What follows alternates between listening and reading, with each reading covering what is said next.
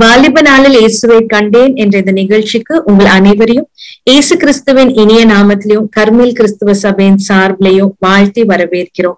இந்த நிகழ்ச்சியை கர்த்ததாமே நமக்கு ஆசீர்வாதத்தை கொடுக்கும்படியாக நம்ம கண்களை மூடி ஜெபிப்போம். இப்பொழுது நம்மளோடு கூட ஜூம்ல இணைஞ்சிருக்கிற அபிஷா நம்மள ஜெபத்துல நடத்துவாங்க. எங்கள் அன்புல பரம்பிதாவே இந்த வேலைக்காம சோத்திர சப்பா இந்த வாலிப நாளில் இயேசுவே கண்ணன் ப்ரோக்ராம தந்ததுக்காக நன்றி சப்பா.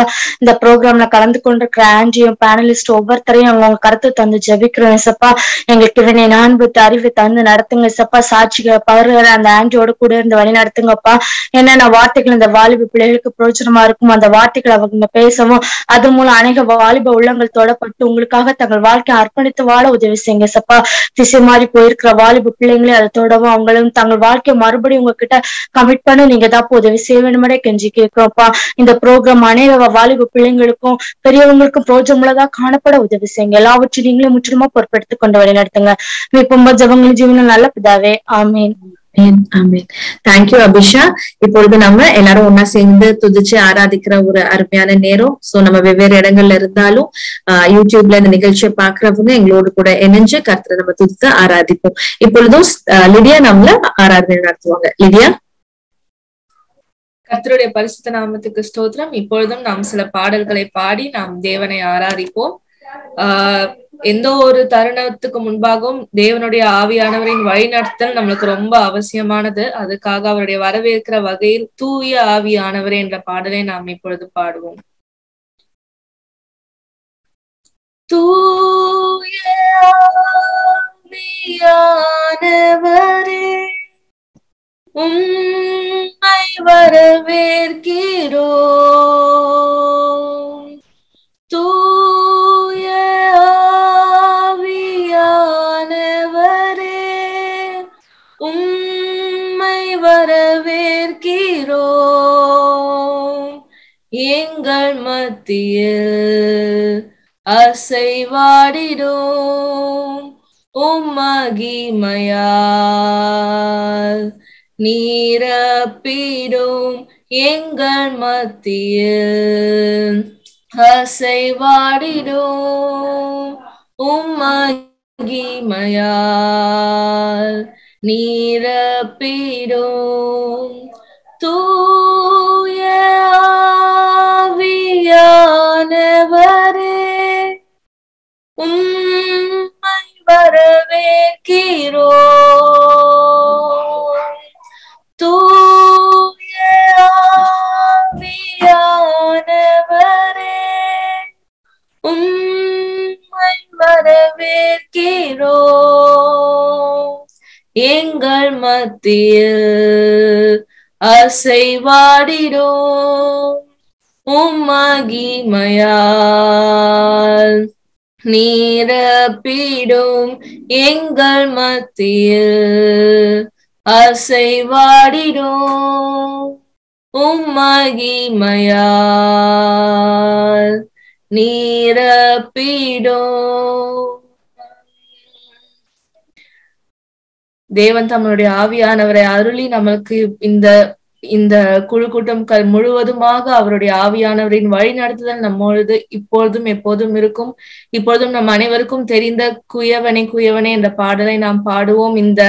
இப்படிப்பட்ட வாலிப நாளை நடத்துறதுக்கு காரணமே வாலிபர்கள் எல்லோரும் நம்மளோட வாழ்க்கையை கர்த்தருக்காக ஒப்பு கொடுத்து வேதத்துல காணுகிற பாத்திரமாக நம்ம மாற வேண்டும் அப்படின்ற ஒரு காரணத்துக்காக மாத்திரம்தான். நம்மளது இப்ப நம்ம படைக்கிற அந்த படைப்பாளின் கரங்களில நம்ம வெறுமையாக்கி நம்ம ஒப்பு கொடுத்து அவரை வணைவதற்கு நாம் அனுமதிக்கலாம். குயவனே குயவனே படைப்பின் காரணரே களிமண்ணான என்னையுமே கண்ணோக்கி பார்த்திடுமே.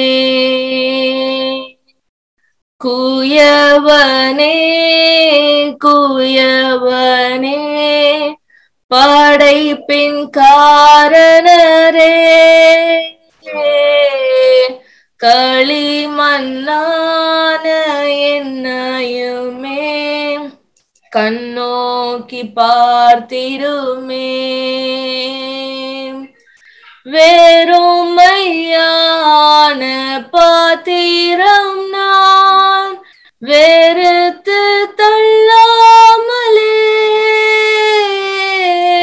நீரம்பி வழியும் பாத்திரமாய் விளங்க செய்யுமே. வேதத்தில் காணும் பாத்திரமெல்லாம் இயேசுவை போற்றிடுதே. என்னையும் அவ்வித பாத்திரமாய் வணைந்து கொள்ளுமே. குயவனே குயவனே படைப்பின் காரணரே, களிமண்ணான என்னையுமே கண்ணோக்கி பார்த்திடுமே. ஏசப்பா ஸ்தோத்திரம் கர்த்தாவே, இந்த நாளை நாங்க உமது கரங்களை ஒப்பு கொடுக்கிறோம். ஏசப்பா இந்த வாலிப நாளில் இயேசுவை கண்டேன் என்கிற கர்த்தாவே, இந்த வலையொலி நிகழ்ச்சியும் கர்த்தாவே உமது கரங்களை ஒப்பு கொடுக்கிறோம் சுவாமி.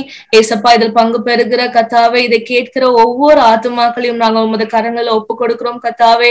ஏசப்பா நாங்க கேட்கிற ஒரு வார்த்தையாகிலும் மீனாய் விருதாவாய் போகாதபடிக்கு காத்துக்கொள்ளுங்க ராஜா. ஏசப்பா ஏற்ற நேரத்துல ஏற்ற வேளையில நாங்க கேட்கிற வார்த்தையானது எங்களுக்குள்ளாக கிரியை செய்து கர்த்தாவே அநேக கனிகளை நாங்கள் கொடுக்க உதவி செய்யுங்க ராஜா.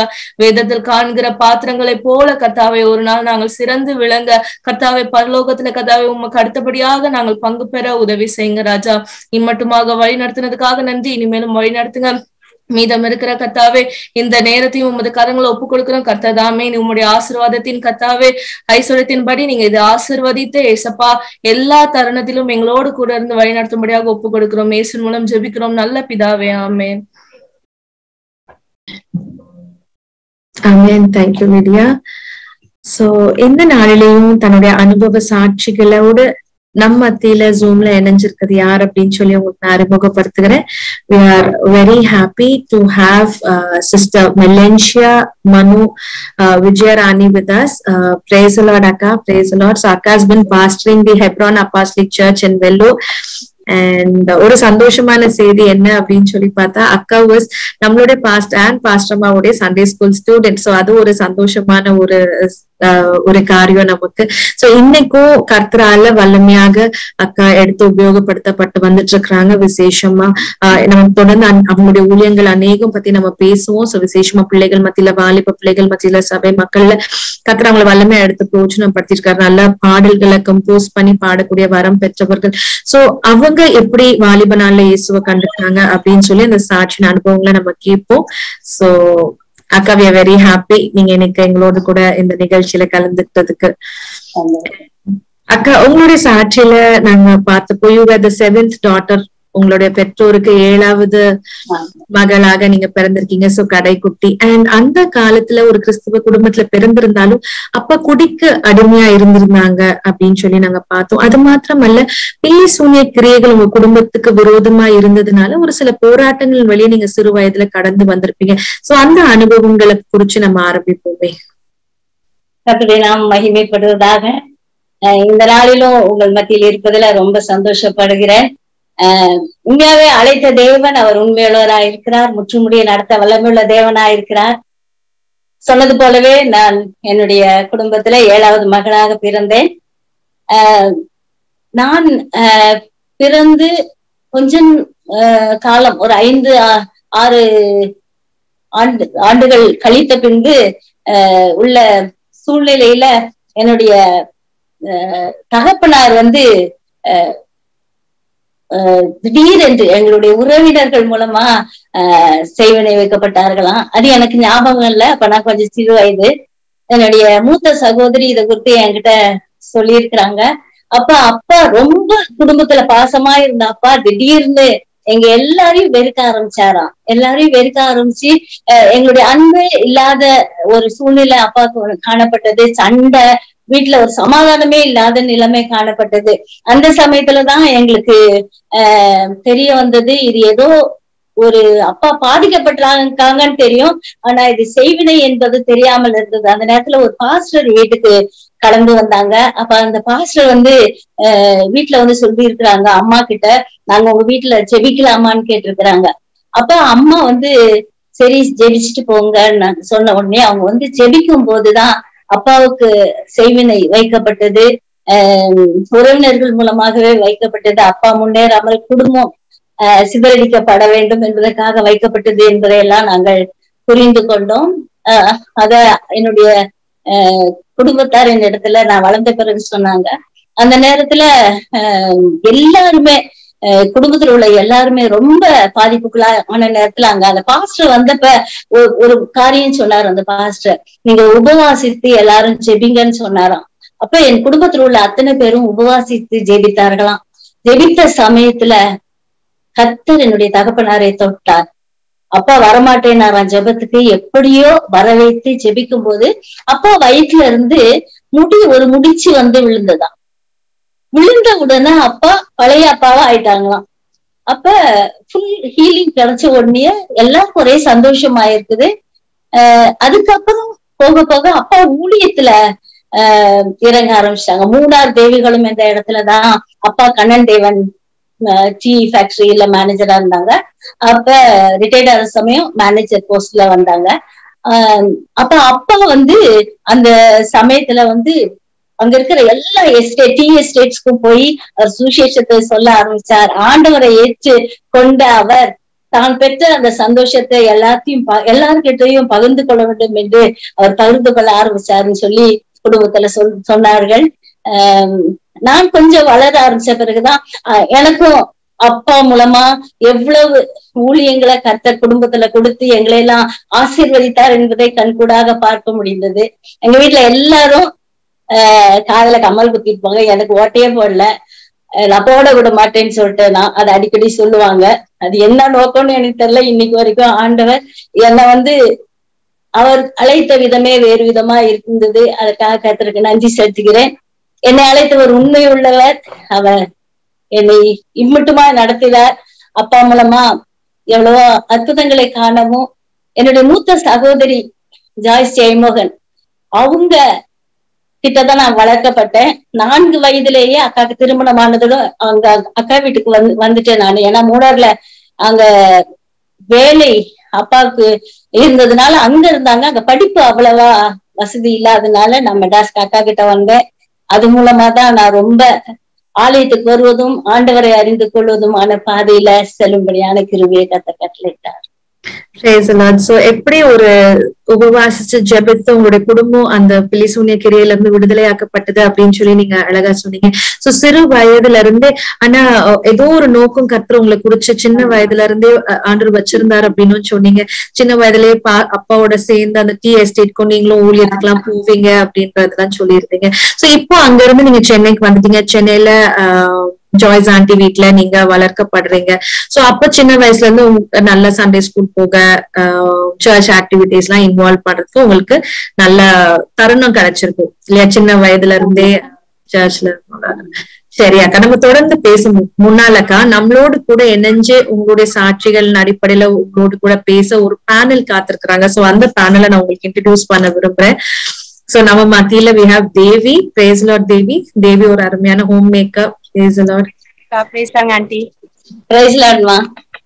லிடியா இருக்கிறாங்க. Lydia is working as a teacher. praise Lord Lydia. praise Lord aunty. praise Lord. Abisha இருக்கிறாங்க. அபிஷா சீனியர் எக்ஸிகியூட்டிவா ஒர்க் பண்றாங்க. praise Lord Abisha. praise Lord aunty. praise Lord. Roshan இருக்காங்க. ரோஷன் சாஃப்ட்வேர் டெவலப்பரா இருக்காங்க. praise Lord Roshan. praise Lord aunty. praise Lord. So அக்கா நம்ம தொடர்றதுக்கு முன்னால அபிஷா ஒரு question இருக்கு. S Abisha. Aunty, நீங்க 8 வயசுல அபிஷேகம் பெற்றேன்னு சொல்லியிருந்தீங்களா ஆண்டி? அந்த அபிஷேகம் பெற்றப்போ கிடைத்த அனுபவத்தை பற்றி எங்களுக்கு சொன்னா கொஞ்சம் நல்லா இருக்கும் ஆண்டி. ஆமாமா, நான் சண்டே ஸ்கூலுக்கு ஒழுங்கா போவேன் நானு. அப்ப போயிட்டு இருக்கிற சமயத்துல நம்ம பாஸ்டர் ராபர்ட் சைமன் அவங்க அவங்கதான் எனக்கு அவங்களும் பம்லாக்காவும் தான் என்னுடைய சண்டே ஸ்கூல் டீச்சர்ஸ். அவங்க எப்பவும் ஆண்டவரை குறித்து சொல்லி எங்களை ஆண்டவருக்குள்ளாக ரொம்ப அழகா வளர்த்துட்டு இருந்தாங்க. அப்படி இருக்கிற சமயத்துல நான் அவங்க அபிஷேகத்தை பற்றி எங்களோட பேசினாங்க. அப்ப 8 வயசு எனக்கு. அப்படி இருக்கும்போது நான் அக்கா தான் ரொம்ப அதை சொன்னாங்க. பாஸ்டர் ராபர்ட் அண்ணனும் சொல்லியிருக்காங்க. அவங்க என்னை கொஞ்சம் நான் வளர்ந்த பிறகு உள்ள இதுல என்னை ஆவிக்குள்ள வளர்த்தாங்க. சிறு வயதுல இருக்கும்போது அக்கா கூடதான் நான் அப்படியே எப்ப பாரு அக்கா வாழை பிடிச்சிக்கிட்டே போவேன். அக்கா எங்க போய் உட்காருவாங்களோ அவங்க பக்கத்துல போய் உட்காருவேன். அப்புறம் அக்கா கொஞ்ச நாள் திருமணம் ஆன பிறகு மர்சின்னு ஒரு அக்கா வந்தாங்க. அவங்க கூட போய் அவங்க பக்கத்துலதான் உட்காருவேன். அதுவும் முன் வரிசையில போய் உட்காருவேன். அப்படியே இருந்து அவங்களும் அழகா என்னை ஆண்டவருக்குள்ள வழி நடத்தினாங்க. அபிஷேகத்தை குறித்து எனக்கு ரொம்ப அழகா பாஸ்டர் ராபர்ட் சைமன் எப்பயுமே அதை குறிச்சு சண்டே கிளாஸ்ல சொல்லாம இருந்தது இல்ல, பிபிஎஸ்ல சொல்லாம இருந்தது இல்ல. அது என் உள்ளத்துல நானும் அபிஷேகம் பெற வேண்டும், ஆண்டவருக்கு என்னை ஒப்பு கொடுக்க வேண்டும். நான் என்னுடைய அக்கா மெர்லின் ஜோதிராணி எபின் ஜெயராஜன் அவங்க கணவர், அவங்க நியூசிலாந்துல இப்ப இருக்கிறாங்க. அந்த அக்காவும் நானும் ரொம்ப ஃப்ரெண்ட்ஸ். நாங்க அக்கா தங்கச்சியாக இருந்தது இல்ல, ஃப்ரெண்ட்ஸா தான் இருப்போம். அப்ப அந்த அக்கா அபிஷேகம் பெற்றாங்க. அப்ப அவங்க அடிபாஷையில நிறைஞ்சு ஜெபிக்கும் போது எனக்கு ஒரு ஆசை வந்துச்சு. அந்த 8 வயசுல நான் அக்காட்ட கேட்டேன், எனக்கும் அபிஷேகம் வேணும் அப்படின்னு. அப்ப அவ சொன்னா, கவலைப்படாத, நம்ம 2 பேரும் ஜெபிக்கலாம், நமக்கு எங்க இடம் இருக்கு தேடி பார்ப்போமே. நீங்க எங்கேயும் தேடி பார்த்தோம். அப்ப ஒரு இடத்துல ஒரு டேபிள் இருந்தது. அந்த டேபிளுக்கு அடியில நல்ல ஒரு இடம் இருந்துச்சு. அங்க பாய போட்டு நாங்க உட்கார்ந்து கொண்டோம். ஏன்னா அந்த ரூம்க்கு யாரும் அவ்வளவா வரமாட்டாங்க. மூணாறுலன்றனால அங்க இந்த கம்பெனி ஹவுஸ், எங்க வீடு ஒரு 16 பெட்ரூம் இருக்கும். அதுல ஒரு ரூம்ல நாங்க போய் உட்காந்து ஒளிஞ்சிட்டு ஜெபிக்கிறதுக்கு ஒளிஞ்சுக்கிட்டோம். ஏன்னா அபிஷேகம் பெறதுக்கு நாங்க போகும்போது யாரும் டிஸ்டர்ப் பண்ணக்கூடாதுன்றதுக்காக போய் உட்காந்து அதுக்கடியில இருந்து ஜெபிக்க ஆரம்பிச்சோம். அப்ப அக்கா சொன்னாங்க, நீ ஆண்டவரை நீ நோக்கி பாரு, வெறும் ஸ்தோத்திரம் பண்ணி ஆண்டவரை என்ன அபிஷேகம் கேளு அப்படின்னு சொன்னாங்க. நானும் ஆண்டவரே என்ன அபிஷேகம் அப்பான்னு சொல்லி ஆண்டவருடைய வல்லமையை கேட்டு நான் ஜெபித்து கொண்டே இருந்த நேரத்துல பரிசுத்த ஆவியானவர் என் மீது இறங்கினார். தம்முடைய அபிஷேகத்தை அளவில்லாமல் என் மீது பொழிந்தருளினார். எனக்கே அதிசயமா இருந்தது. நிறைய பேர் கேட்டாங்க, 8 வயசுதான் ஆகுது, உனக்கு அதுக்குள்ள அபிஷேகம் எப்படி பெற்றான்னு கேட்டாங்க. உண்மையாகவே யாரு தாகமா இருக்கிறாங்களோ அவர்கள் அபிஷேகத்தை பெற்று கொள்வார்கள் என்பதில் நான் ஒரு சாட்சியாக நிற்கிறேன். அபிஷேகத்தை பெற்ற நான் இன்று வரை ஆண்டவருக்காக அந்த அபிஷேகத்தை நான் வளர்த்து கொள்ள கர்த்தர் கிருபை செய்தார். அந்த நாள்ல எனக்கு தெரியாது அபிஷேகம்னா என்னன்னே தெரியாது. எல்லாரும் பெற்றிருக்காங்க, நானும் பெறணும்னு நினைச்சேன். ஆனா வளர வளர வளர அந்த அபிஷேகம் என்னை வழி நடத்துவதை உணர்ந்து அது ஆண்டவரோடு நான் பேசுகிற ரகசியத்தை வெளிப்படுத்துகிறதா இருந்து எனக்கும் ஆண்டவருக்கும் ஒரு ரகசியம் பேசும் உறவு அந்த அபிஷேகத்தில் இருந்ததை நான் உணர்ந்து கொண்டேன். அப்படியே வளர்த்து நான் வரும்போது அதுல ஒரு சின்ன சாட்சியை நான் அபிஷேகத்தின் மேன்மையை சொல்ல ஆசைப்படுறேன். இலங்கை ஊழியத்துல நாங்க செய்து கொண்டிருக்கிறோம். இலங்கைக்கு கிளை சபைகள் உண்டு. அங்க நான் போய் ஊழியத்தை செய்ததுல ஒரு குடும்பம் வந்தாங்க. அப்ப இங்க சபையில நாங்க எல்லாரும் ஜெபிக்கும் போது அந்த நேரத்துல அபிஷேகத்துல நிறைஞ்சி நானும் அந்நிய பாஷையை பேசி ஜெபிச்சுட்டே இருந்தேன். அப்படி ஜெபித்து கொண்டிருந்த நேரத்துல எல்லாரும் பேசுறத நிறுத்திட்டாங்க. நான் அபிஷேகத்துல அந்நிய பாஷையில பேசுறத நிறுத்தவே இல்லை. நான் ட்ரை பண்றேன், நிறுத்த முடியல. ஏனென்று எனக்கே புரியல. அப்படி நான் ஜெபித்து எல்லாம் முடித்து கீழே நான் சர்ச்சை விட்டு இறங்கி வந்தப்ப இலங்கையில இருந்து வந்த சகோதரி என்கிட்ட கேட்டாங்க, உங்களுக்கு சிங்களம் தெரியுமான்னு கேட்டாங்க. நான் சொன்னேன், எனக்கு சிங்களமே தெரியாது, தமிழே தகராறு, சிங்களம் தெரியுமான்னு கேக்குறீங்களேன்னு சொன்னேன். அப்ப அவங்க சொன்னாங்க, நீங்க இப்ப பேசினதெல்லாம் சிங்களத்துல பேசுனீங்க, நீ என்ன நேசிக்கிறாயா, உன்னை பூர்ணமாய் ஒப்புக்கொடு, உன் கணவருக்கு விடுதலை தருவேன், நான் உன்னை ஆசீர்வதிப்பேன், நீ என்னை பின்பற்று, நான் ஒருத்தர் தான் அப்படின்னு சொல்லி அப்படியே சிங்களத்துல பேசினேன் நான். சோ நம்ம அபிஷேகம் இந்த வார்த்தையை நம்ம எடுக்கும் போது அபிஷேகத்துல பேசணும்னு சொன்னா ஆண்டவரோட ரகசியமும் பேசுறோம், பற்பல பாஷைகளை பேசுகிறோம் என்பதை மறந்து விடக்கூடாது. அது என் வாழ்க்கையின் அனுபவம். அதை நான் இப்ப ஏதோ பேசிக்கொண்டே இருக்கும்போது ஞாபகம் வந்ததுனால அதை சொல்றேன். கர்த்தருடைய நாமம் மகிமைப்படுங்க. சிறு வயதுல அருமையா ஆண்டவருடைய அபிஷேகத்தை பெற்றுக்கொண்டீங்க. இன்னைக்கு வரைக்கும் அந்த அபிஷேகம் பல விதங்கள்ல உங்களுக்கு ஊழியம் செய்யறது உங்களுக்கு உதவியா இருக்கு. கர்த்தருடைய அபிஷேகத்தின் மூலமா நீங்க அநேகருக்கு ஊழியம் செய்ய முடியுதுன்னு அழகா சொன்னீங்க. இப்பொழுது அதன் அடிப்புல தேவிக்கு ஒரு குவெஸ்டின் இருக்கு. தேவி, ஆண்டி, நீங்க சண்டே ஸ்கூல் யூத் மீட்டிங்ல அன்று கற்றுக்கொண்ட காரியங்கள் இன்னைக்கும் உங்களுக்கு ஊழியத்தை பிரயோஜனமா இருக்கு அப்படின்னு சொல்லிட்டு இருந்தீங்க. அப்படி பிரயோஜனமா இருக்க ஏதாவது ஒரு அனுபவத்தை எங்களோட ஷேர் பண்ண முடியுமா? கட்டாயமா. நான் எங்கல்ஸ் மீட்டிங், வாலிப வயதுல எங்கல்ஸ் மீட்டிங்க்கு ஒழுங்காக போவேன். அப்ப பாஸ்டர் சாம் சுந்தரம் பாஸ்டருடைய மனைவி லீலாக்கா அவங்கதான் எங்கல்ஸ் மீட்டிங் எடுப்பாங்க. அப்படி எடுக்கிற சமயத்துல அவங்க கிட்ட நான் போய் சண்டே கிளாஸ்ல எங்கல்ஸ் மீட்டிங்ல ஒழுங்கா மாதம் second Saturday Engels meeting. So அதுக்காக கடவுள் போகும்போது அவங்க எப்பயுமே வாலிப பிள்ளைகளை குறித்து ரொம்ப பேசுவாங்க. ஏன்னா அது வாலிபர் மீட்டிங். எனவே நாங்க எப்படி நடக்கணும், வாலிப வயதுல நாங்க எங்களுடைய கற்பை எப்படி காத்துக்கொள்ள வேண்டும், எப்படி நாங்கள் இயேசுவுக்காக ஜீவிக்க வேண்டும், எங்க நடை உடை பாவனை எப்படி இருக்கணும், எங்களை காண்பார் ஆண்டவரை காண்கிறாரா என்பதை நாங்கள் அறிந்து கொள்ள வேண்டும் என்பதை குறித்தெல்லாம் அழகா எங்களுக்கு அவங்க அந்த சண்டே ஸ்கூல்ல சொல்லி கொடுப்பாங்க. அன்னைக்கு அவங்க எனக்கு சொல்லி கொடுத்ததுல ஒரு வசனம் இன்னைக்கு வரைக்கும் என்னை நடத்துகிறது. இன்று வரையும் என்னை நடத்தும் வசனம், உண்மையாகவே நீ அடைக்கப்பட்ட தோட்டமும் மறைவு கட்டப்பட்ட நீருற்றும் முத்திரிக்கப்பட்ட கிணறும் இருப்பான். நான் ஆண்டவருடைய கருத்துல ஒப்பு கொடுக்கப்பட்டேன் என்று சொன்னால் நாம் ஒவ்வொருவரும் அடைக்கப்பட்ட தோட்டமாக, மறைவு கட்டப்பட்ட நீரூற்றாக, முத்திரிக்கப்பட்ட கிணறாக வாழ்வோம் என்பதை குறித்து லீலாக்கா சொல்லி கொடுத்தாங்க. அதுதான் இன்னைக்கு வரைக்கும் எனக்கு என் வாழ்க்கையின் பாடமாக நான் எப்பயுமே ஆண்டவர்கிட்ட கேட்கிறது, ஆண்டவரே நான் எப்பொழுதும் அடைக்கப்பட்ட தோட்டமாக, மறைவு கட்டப்பட்ட நீரூற்றாக, முத்திரிக்கப்பட்ட கிணறா வாழ எனக்கு கிருபைதாங்கன்னு சொல்லி கேட்பேன். அதே போல அந்த வாலிப வயதுல என் தேவன் எனக்கு தந்த வரங்கள் அதையெல்லாம் நான் மறக்கவே முடியாது. நானும் என்னுடைய சகோதரி, நான் சொன்னது போல அந்த மாலின் அவங்களும் நானும் தான் ரொம்ப இந்த ஜெப நேரங்களை அதிகமா உபயோகப்படுத்துவோம். நாங்க 2 பேரும் செபிச்சிட்டு இருக்கும் போது ஒரு முறை அப்படிதான் எங்க அக்காவுக்கு ஒரு பழத்தை ஆண்டவர் கரத்துல கொடுத்திருக்காரு. அப்ப நானும் செபிச்சிட்டு இருக்கேன், என் கையில இல்லையா. அதை பார்த்துட்டு அக்கா அழுது, ஆண்டவரே என் தங்கச்சிக்கும் கொடுக்கணும், நீங்க எனக்கு மட்டும் கொடுத்தா போதாது, என் தங்கச்சிக்கும் கொடுக்கணும்னு சொல்லி அவங்க ஜெபித்த போது என் கருத்துலயும் அந்த கனி கொடுக்கப்பட்டது. அது இன்று வரை அதுதான் ஜெப வரம் என்று சொல்லி ஆண்டவர் கொடுத்தார். அந்த ஜெப வரம் தான் என் வாழ்க்கையை இன்று வரை நடத்துகிறது. எனவே வாலிப பிராயத்துல ஆண்டவர் செய்த அற்புதங்கள் ஏராளம் ஏராளம். உண்மையாகவே அவர் இன்று வரை அந்த வாலிப பிராயத்துல ஆண்டவருக்கு ஒப்பு கொடுத்ததன் பேரில் தான் இன்னைக்கு வர ஆண்டவர் என்னை நடத்துகிறார். தேவி ஆண்டி, இந்த காலகட்டத்துல ஞாயிறு பள்ளியோட முக்கியத்துவம் என்னன்னு நினைக்கிறீங்க? பிள்ளைங்களை அவங்க பெற்றோர் எப்படி ஞாயிறு பள்ளிக்கு போறதுக்கு உற்சாகப்படுத்தலாம் அப்படின்னு பெற்றோருக்கும் பிள்ளைகளுக்கும் நீங்க அட்வைஸ் சொன்னா நல்லா இருக்கும். சண்டே ஸ்கூலுடைய முக்கியத்துவம் என்னன்னா, நான் சண்டே ஸ்கூல் போனதுனாலதான் இன்னைக்கு ஒரு ஊழியக்காரியா உட்கார்ந்து இருக்கிறேன். இன்னைக்கு நான் ஊழியக்காரியா இருக்கிறேன் என்று சொன்னா சண்டே ஸ்கூல்ல நான் படித்த பாடங்கள் அது என்னை அழகாக வழி நடத்தினது. எபேசியர் 6ஆம் அதிகாரம் 1வது வசனத்தில் சொல்லி இருக்கிறபடி, பிள்ளைகளே உங்கள் பெற்றோருக்கு கர்த்தருக்குள் கீழ்ப்படியுங்கள், இது நியாயம். அந்த நியாயத்தை சண்டே ஸ்கூல் நமக்கு எப்படி நியாயத்தை கற்றுக்கொள்ள வேண்டும், எப்படி நீதியாய் நடக்க வேண்டும், எப்படி இயேசுவுக்காக நாம் வாழ வேண்டும் என்பதை சண்டே ஸ்கூல் நமக்கு சொல்லி தருது. அந்த வசனங்கள், வேதத்தில் உள்ள வசனங்கள் ஒவ்வொன்றையும் எப்படி நம்ம சண்டே ஸ்கூல் டீச்சர்ஸ் சொல்லி தந்தாங்களோ அதை அப்படியே பிடித்துக் கொள்ள வேண்டும். நான் அப்படிதான் பிடிச்சுக்கிட்டேன்.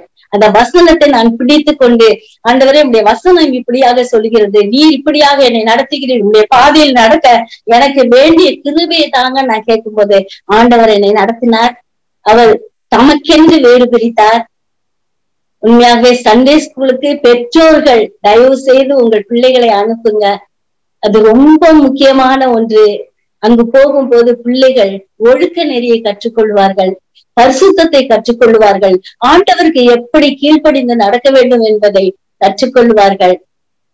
நிறைய சுவாபங்கள், நல்லொழுக்கங்கள் சண்டே ஸ்கூல் மூலமா கிடைக்கும். அதை நான் அனுபவிச்சேன். என்னை நடத்தின உபாத்தியார் டீச்சர்ஸ் அழகா என்னை வழி நடத்தினாங்க. அதோடைய மேன்மைதான் இன்று நான் உங்கள் மத்தியில சாட்சியா நிக்கிறேன். பெற்றோர் உங்க பிள்ளைங்களை சண்டே ஸ்கூலுக்கு அனுப்பாம தயவுசெய்து இருந்துறாதீங்க. நான் ரொம்ப தாழ்மையா உங்ககிட்ட கேட்கிறேன், இது கடைசி காலம். பிள்ளைகள் சண்டே ஸ்கூல் போகிறாங்களான்னு பாருங்க. ஏன்னா பிள்ளைங்க சண்டே ஸ்கூல் போறேன்னு சொல்லிட்டு போகாம விளையாடுற பிள்ளைங்களும் இருக்கிறாங்க. சில சமயத்துல பிள்ளைங்க சண்டே ஸ்கூல் போவாங்க. பிள்ளைகளுக்கு இந்த காணிக்கையுடைய முக்கியத்துவத்தை நம்ம சொல்லி கொடுப்போம். பொதுவா சின்ன வயசுல இருந்தே நம்ம அப்படிதான் பிள்ளைகளை வளர்ப்போம். ஆண்டவருக்கு கொடுப்பதுக்கு பிள்ளைங்க போய் அந்த நம்ம கொடுக்குற காசை ஆண்டவர் சமூகத்துல போடுறாங்களான்னு பாக்கணும். ஏன்னா அதை கற்றுக் கொடுக்கணும். சிறு வயதுல என்னத்தை நம்ம கற்றுக்கொண்டோமோ அதுதான் நாம் வயதாகும் போதும் நம்மை நடத்துகிறதா இருக்கிறது. எனவே பெற்றோர்கள் உங்கள் பிள்ளைகளுக்கு நீங்க நல்ல இவை கற்றுக் கொடுத்தீங்க, சொல்லி கொடுத்தீங்க என்பதை நான் அறிவேன். சண்டே ஸ்கூலுக்கு அனுப்புங்க.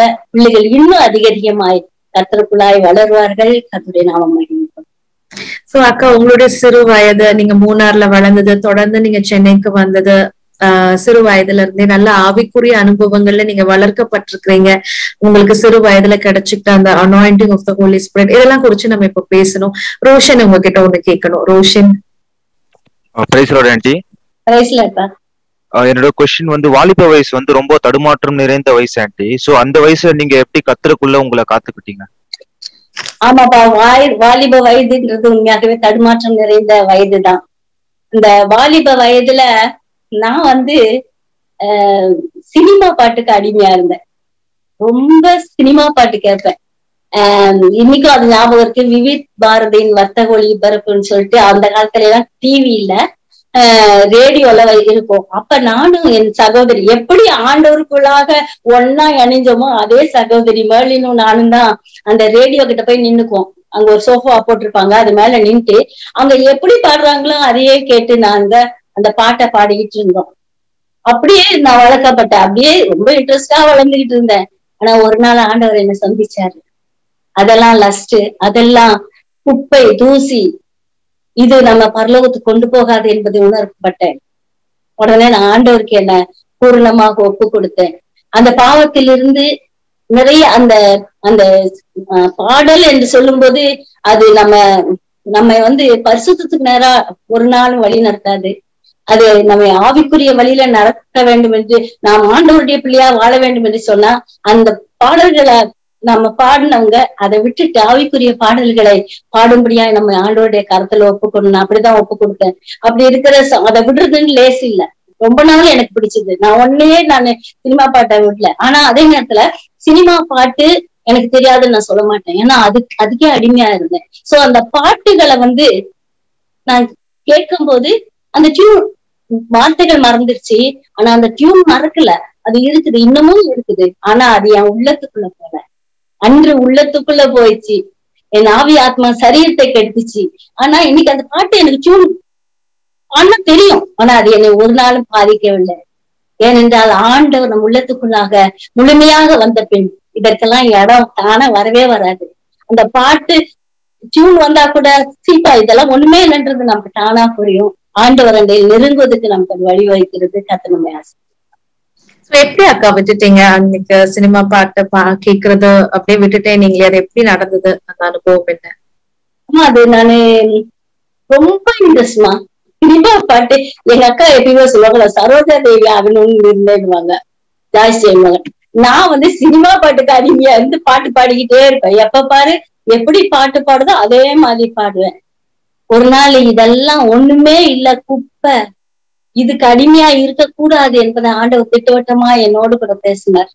அந்த நேரத்துல நான் ஆண்டவருடைய கருத்துல எனக்கு பூர்ணமா ஒப்பு கொடுத்தேன். ஆண்டவரே, இனி நான் அந்த சினிமா பாட்டுக்கு அடிமையாக மாட்டேன், என்ன மாற்றுங்க, உங்களாலதான் முடியும். ஏன்னா எனக்கு அந்த பாட்டுல இன்ட்ரெஸ்ட் இருக்கு. ஆனா என்னால முடியல. நீங்க மாற்றணும்னு நினைச்சீங்கன்னா நீங்க மாற்றுவீங்க, எனக்கு தெரியும். ஆனா நான் மாறணும்னு விரும்புறேன்னு சொன்னேன். நாம் ஒரு காரியத்துல ஆண்டவருக்கு பிரியமில்லை என்று சொன்னா அந்த காரியத்துல இருந்து மாற்றப்பட வேண்டும், அதை தூக்கி எறிய வேண்டும் என்று சொல்லி முதல்ல நம்ம விரும்பணும். நம்ம விரும்பி மனதுல பூரணமா அது மீது ஒரு வெறுப்ப ஆண்டவர் தரும்படியா கேட்டோம்னா எந்த காரியமா இருந்தாலும் கர்த்தர் நம்மை விடுவிப்பார், நம்மை ஆசீர்வதிப்பார், வழி நடத்துவார். இந்த காலகட்டத்துல ஒரு பாடல் நீங்க அதிகமா விரும்பி பாடுவேன் அப்படின்னு சொன்னீங்க. ஒரு பாடல், அந்த பாடல் ஒரு சில வரிகள் எங்களுக்காக பாடுங்க. வாலிப நாளில் இயேசுவை தேடி ஓடிவா, அவர் உன்னை அழைக்கிறார், இயேசு ராஜனே. அந்தரங்க பாவத்தினார் வேதனை உந்தன் திவ்ய வாக்குகளா ஆனந்தம் கள்வா வாலிப நாளில் உன் இயேசுவை தேடி ஓடிவா, அவர் உன்னை அழைக்கிறார் இயேசு ராஜனே. அருமையா இருந்தது அக்கா. உண்மையிலே வாலிப நாட்கள்ல ஏசோடு நம்ம இருக்கும் பொழுது எவ்வளவு ஒரு இன்பமான ஒரு பயணம் அப்படின்றது உங்க சாட்சியின் மூலமா இன்னும் அதிகமா எங்களுக்கு தெரியுது. லிடியாவுக்கு நேரா கடந்து போவோம். Lydia. Aunty price Lord. Aunty price லார்ட்மா. Aunty, நீங்க இந்த சினிமா பாடல் அதை பத்தி பேசும்போது ஒப்பு கொடுத்தல் அப்படின்னு சொல்லி நீங்க முழுமையா ஒப்பு கொடுத்தீங்க அப்படின்னு சொல்லி சொன்னீங்க. எந்த வயசுல ஒப்பு கொடுத்தீங்க? அதுக்கப்புறமா ஒப்பு கொடுக்கறதுனா என்ன ஆண்டி? அது உங்களுடைய லைஃப்ல நடந்த அந்த ப்ராசஸ், அது எப்படி நடந்துச்சு அப்படின்றத இன்னும் கொஞ்சம் தெளிவா சொல்லுங்க. நான் சினிமா பாட்டை பாடிக்கிட்டே இருந்தது என்னுடைய ஒரு 9th ஸ்டாண்டர்ட்ல இருந்து காலேஜுக்கு போற வரை கூட நான் பாடிட்டு தான் இருந்தேன். அந்த சமயம் காலேஜ் நான் படிக்கும் போதே திருமணம் ஆயிடுச்சு. அது வேற. காலேஜுக்கு போறதுக்கு கொஞ்சம் முன்னால, ஸ்கூல் முடிச்சு கொஞ்ச நாள்ல ஆண்டவர் அது எனக்கே தெரியலம்மா எப்படின்னு எனக்கு ஒரு வெறுப்பை தந்தாரு. எனக்கு அதுதான் எனக்கு சொல்ல முடியுது. வெறுப்பை தந்தாரு.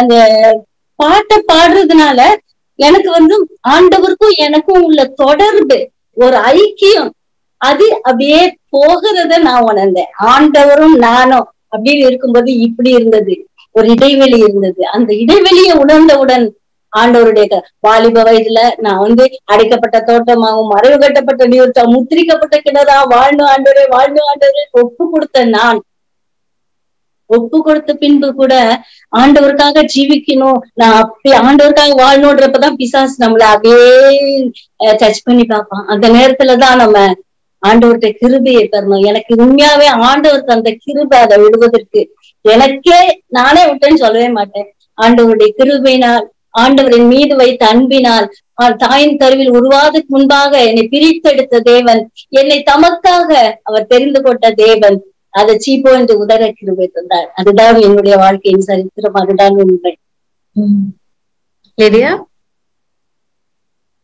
ஆண்டி, இப்போ இந்த ஒப்பு கொடுக்கிறோம், அதுக்கப்புறமா ஒப்பு கொடுத்து நம்மளோட கடவுளுடைய சித்தத்தை செய்யணும் அப்படின்னு சொல்லி நம்ம ஒரு காரியத்துல இறங்குறோம் ஆண்டி. நம்ம அது இறங்குறதுக்கு முன்பாக எவ்வளவுதான் நம்மளுக்கு கடவுளுடைய சித்தம் நம்ம உறுதி கொண்டு இறங்கினாலும் டிஸ்கரேஜ்மெண்ட்ஸ், டிசப்பாயின்மெண்ட்ஸ்ன்றது தவிர்க்க முடியாத ஒன்று. அது எப்போது எந்த உருவத்துல வேணா வரும். ஆனா அந்த டிஸ்கரேஜ்மெண்ட்ஸ், டிசப்பாயின்மெண்ட்ஸையும் தாண்டி நம்ம எந்த டவுட்ஸ்னாலையும் நம்ம பின்வாங்கி போகாம தொடர்ந்து முன்னேறி போகிறதுக்கு என்ன பண்ணணும் ஆண்டி? ஜபம்தாம்மா. ஜபத்தை விட்டா ஒண்ணுமே இல்லம்மா. ஆண்டவருடைய சமூகத்தில் நம்மள ஒப்பு கொடுக்கணும்.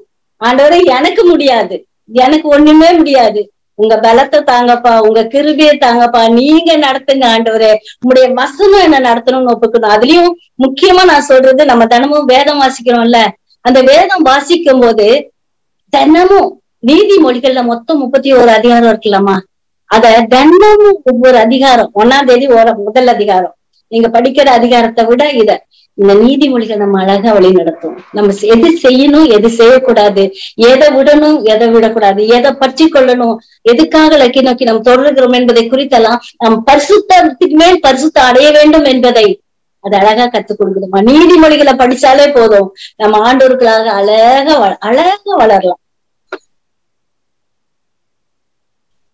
Thank you aunty. Thank you aunty.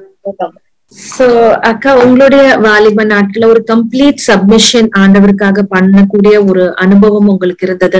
So உலகத்தை விட்டு, உலகமும் ஆண்டவரனும் இல்லாம முற்றுமா உலகத்தை விட்டு கர்த்தருக்காக வாழணும் அப்படின்னு நீங்க தீர்மானிச்சிருக்கிறீங்க. தொடர்ந்து கர்த்தருக்காக நீங்க எப்படி வாழ்ந்தீங்க? என்னென்ன விதங்கள்ல நீங்க ஊழியங்கள் செய்தீங்க வாலிப நாட்கள்ல? வாலிப நாள்லமா பிரேயர் செல்லுன்னு வைப்போம், வச்சு நாங்க ஃப்ரெண்ட்ஸா சேர்ந்து கூடி ஜெபிப்போம். அப்படி நாங்க ஜெபிக்கிற சமயத்துல எங்களோடு கூட உள்ள எங்க ஃப்ரெண்ட்ஸ், ஆண்டவர் அறியாத ஃப்ரெண்ட்ஸையும் நாங்க கூட சேர்த்துக்குவோம். அவங்களுக்கு இந்த பாட்டை பாடுவோம், ஆண்டவருடைய பாடல்களை பாடுவோம். நாங்க பாட்டு பாடுறது அவங்களுக்கு ரொம்ப பிரியமா இருக்கும்.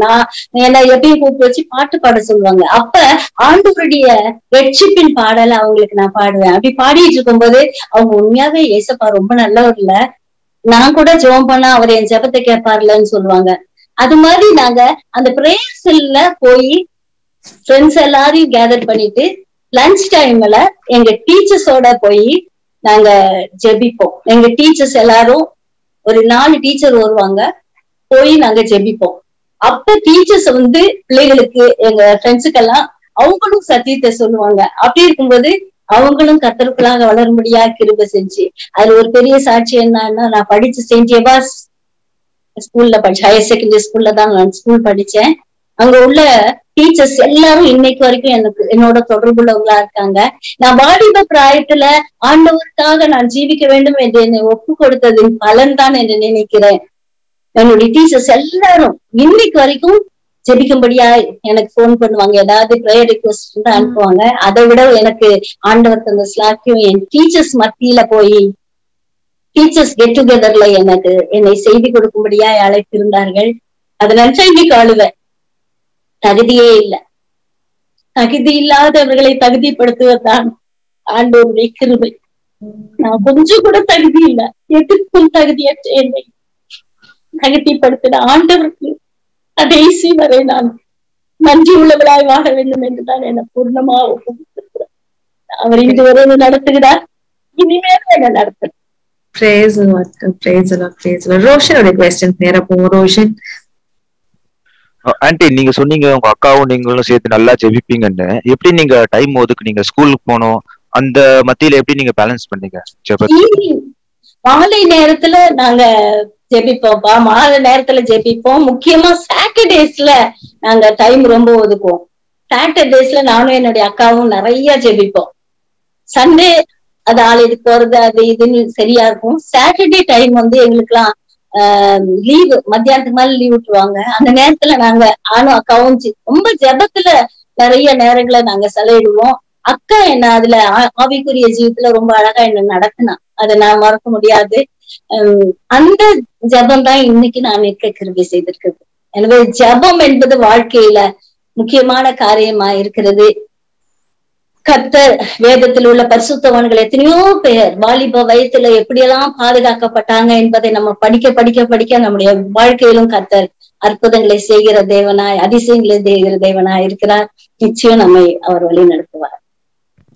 சோ உங்களுடைய பிரேயர் லைஃப் பத்தி நீங்க சொன்னீங்க. நீங்க சாயந்தரத்துல ஸ்கூல்ல இருந்து வந்த பிறகு ஜெபிப்பீங்க, சனிக்கிழமையில. அது இப்போ அநேக நேரங்கள்ல தூக்கம், ஒர்க் லோடு, இப்படிப்பட்ட சூழ்நிலைகள்ல ஜெபம் டைம் ஸ்கிப் ஆகக்கூடிய வாய்ப்புகள்லாம் இருக்கு. பிள்ளைங்க சொல்றாங்க, அது கொஞ்சம் அப்படியே தள்ளி வச்சிடுறாங்க. ஹோம்ஒர்க் முடிச்சுட்டு பண்ற, ஈவன் ஹோம் மேக்கர்ஸ் கூட சரி இந்த வேலையெல்லாம் முடிச்சுட்டு பண்ணலாம், பிள்ளைங்களை பார்த்துட்டு பண்ணலாம். இப்படி கடைசி அந்த ஜெபம் அப்படின்றது லாஸ்ட்ல படுக்கும் போது ஆண்டவரே உங்களுக்கு தெரியும் நான் ரொம்ப டயர்டா இருக்கேன் அப்படின்னு முடிச்சது. சோ இதை அவாய்ட் பண்றதுக்கு வாலிப நாட்கள் நீங்க சொன்னது போல சின்ன வயதுல நம்ம என்ன பிராக்டிஸ் பண்றோமோ பெரிய நம்ம முதிர் வயதுலயும் அதுதான் நம்மளுக்கு that is who we are அப்படின்னு சொன்னீங்க. சோ இந்த ஜெப லைஃப் பிள்ளைங்க பிராக்டிகலா ஃபாலோ பண்றதுக்கு உங்களுடைய டிப்ஸ் என்ன? ஒரு நேரம் ஒதுக்கிக்கிறது ரொம்ப நல்லதுமா. பிள்ளைங்க நாங்க 4 மணிக்கு அம்மா டிஃபன் கொடுப்பாங்க எங்களுக்கு. இங்க அக்கா கிட்ட வந்த பிறகு நாங்க சமைப்போம் எல்லாம் பண்ணி முடிச்சுட்டு நாங்க சாப்பிட்டுட்டு அக்கா பிள்ளைங்க எல்லாருக்கும் கொடுத்துட்டு அதுக்கப்புறம் நாங்க போய் ஜெபம் பண்ணுவோம். அந்த வாலிப வயதுல டைம் நம்ம ஒதுக்குறதுக்கு என்னால கூட சரியா முடியல. நான் டைம் ஒதுக்கணும்னு நாங்க 2 பேருமே கூட சேர்ந்து ஒதுக்கி இருக்கிறோம். சில சமயத்துல முடியாது, சூழ்நிலைகள்னால முடியாது. ஆனா காலம் போக, நாட்கள் போக போக கர்த்தர் அதிகாலை ஜெபத்தை அவர் எனக்கு ரொம்ப அழகா கற்றுக் கொடுத்தார். 4 மணிக்கு எழும்பி ஆண்டவருடைய சமூகத்துல காத்திருக்கும் போது அற்புதங்கள் நிறைய என் வாழ்க்கையில நான் காணும்படியாக கர்த்தர் கிருபை செய்தார். வாலிப பிள்ளைங்க, உண்மையாவே உங்களுடைய பிற்கால வாழ்க்கைக்கு நீங்க தேவ பாதத்துல காத்திருக்கும் போது காண்கிற அதிசயமே வேறையா இருக்கும். அதனால வாலிப வயதுல நீங்க ஜபத்துல தடுத்திருக்க முடியலன்னா கூட எல்லா நேரமும் ஜபம் தான். நம்ம நடந்தாலும் ஜெபித்துக்கிட்டே தான் நடக்கிறோம். எங்க போனாலும் ஆண்டவரே உமக்கு ஸ்தோத்திரம், இதுவரை என்னை நடத்துறதுக்காக ஸ்தோத்திரம், ஆண்டவரே உம்முடைய பிள்ளையா என்னை வைத்திருக்காக ஸ்தோத்திரம் என்று சொல்லி எந்த நேரமே ஜெபிச்சுக்கிட்டே இருந்தோம்னு வைங்க. சும்மா நடந்து கண்ணை மூடிதான் ஜெபிக்கணும்னு இல்ல. சில வேலைகளில நம்ம சூழ்நிலையில நமக்கு வேலை நிறைய இருக்கும்போது சமையல் பண்ணும்போதோ அல்லது வீட்டுல ஏதாவது நீங்க செய்யும் போதோ கண்ணை திறந்து கூட நீங்க ஜெபிக்கலாம். அப்படியே ஜெபிச்சுட்டே இருந்தீங்கன்னா தானா அந்த ஜெப வாஞ்சை உங்களுக்கு வந்துரும். ஆண்டவர் உங்களை தனியா போய் உட்கார்ந்து அவங்க பாதத்துல காத்திருக்கிறதுக்கு உங்களுக்கு ஒரு கிருபையை தருவாங்க. அப்ப நீங்க தானா போய் தனிமையா ஜெபம் பண்ண தானாவே போயிருவீங்க. அது எந்த நேரத்திலும் நீங்க மனசுல அந்த ஜெப சிந்தையை வளர வச்சுட்டோம்னாவே நாம ஆண்டவர்கிட்ட கேளுங்க, ஆண்டவரே ஜெப சிந்தை எப்ப இருக்குங்கப்பா, எப்பொழுதும் நான் ஜெபத்துல தரித்திருக்கணும், அநேகருக்கு பிரயோஜனமா இருக்கணும், நான் வாசிக்கிற நிருபமாய் பிரதிபலிக்கிற கண்ணாடியா என்னை வைங்கன்னு நம் ஆண்டவருடைய சமூகத்துல கேட்கும்போது, என்னை காண்போர் என்னிலிருந்து உண்மை காணணும் ஆண்டவர் என்று கேட்கும்போது கர்த்தர் நமக்கு கிருபை செய்கிற தேவனா இருக்கிறார். அவர் கிருபை தருவார், கட்டாயம் நம்மளால முடியாதுதான், ஆனா ஆண்டவர் கிருபை தருவார். சோ உங்களுடைய ஊழியர்களை பத்தி நம்ம பேசணும். வாலிப நாள்ல கர்த்தருக்காக நீங்க செய்த காரியங்கள், நீங்க இப்ப ஜெபத்தை பத்தி பேசிட்டு இருக்கோம். சோ ஜெபத்தின் மூலமா அநேக பலன்னு நீங்க கண்டிருப்பீங்க. சோ இங்க இருக்கிற நம்ம எங்களுக்கும் சரி, இது யூடியூப் வழியா பார்க்கிறவங்களுக்கும் சரி, ஜெபத்தின் மூலமா உங்களுடைய வாழ்க்கையில நடந்த அதிசயங்கள் 1-2 சுருக்கமா நீங்க சொன்னீங்கன்னா நல்லா இருக்கும். ஜெபத்தின் மூலமா என் வாழ்க்கையே உண்மையாவே ஜெபத்தின் மூலமாகத்தான் நான் இன்னைக்கு இருக்கிறேன்னா ஜெபத்தினாலதான். என்னுடைய சிறு வயதுல எனக்கு ஃபிட்ஸ் வந்துருச்சான். இறக்க போகிறேன் என்ற சூழ்நிலை. என்னுடைய சகோதரன் போய் டாக்டரை கூட்டிட்டு வந்தாங்களாம். வரும்போது காலு சுளுக்கிருச்சான். சுளுக்குன உடனே அந்த டாக்டருடைய பேக வாயில கவிட்டு மூணாறுல மலை மேலதான் வீடு, எங்க வீடு, படிக்கட்டுல ஏறி அவரு கஷ்டப்பட்டு அப்படியே விழுந்தாராம். அந்த மருந்து அந்த இதை எடுத்து அப்படி கொடுக்கும்போது அவங்க அப்பெல்லாம் நாங்க பூர்ண ரட்சிப்புக்குள்ள இல்ல, அப்ப நான் சின்ன பிள்ளை. அந்த நேரத்துல அந்த மெடிசின் எடுத்து வச்சு கொஞ்ச நேரத்துல நான் என்னுடைய அந்த ஃபிட்ஸ் போய் நான் உயிர் கிடைச்சிட்டான். அதுவே ஒரு அதிசயம். இன்னைக்கு நான் உயிரோட இருக்கிறேன்னா உண்மையாவே ஆண்டவர் சின்ன பிள்ளையிலேயே என்னை முன் குறித்து விட்டார். அன்றே நான் மரித்திருக்க வேண்டிய நான், ஆண்டவர் எனக்கு ஜீவனை தந்து இன்று சாட்சியாய் நிறுத்திருக்கிறார். அதே போல என்னுடைய அப்படியே வளர்ந்து நான் வந்த சமயங்கள்ல திரும்ப ஒரு முறை என்னுடைய மூத்த மகன் பிறந்த சமயத்துல, 2வது மகள் பிறந்த சமயத்துல நடக்க முடியாம ஆயிட்டேன். படுத்த படுக்கை, கன்வென்ஷன் நடக்குது, என்னால எழும்பி போக முடியல.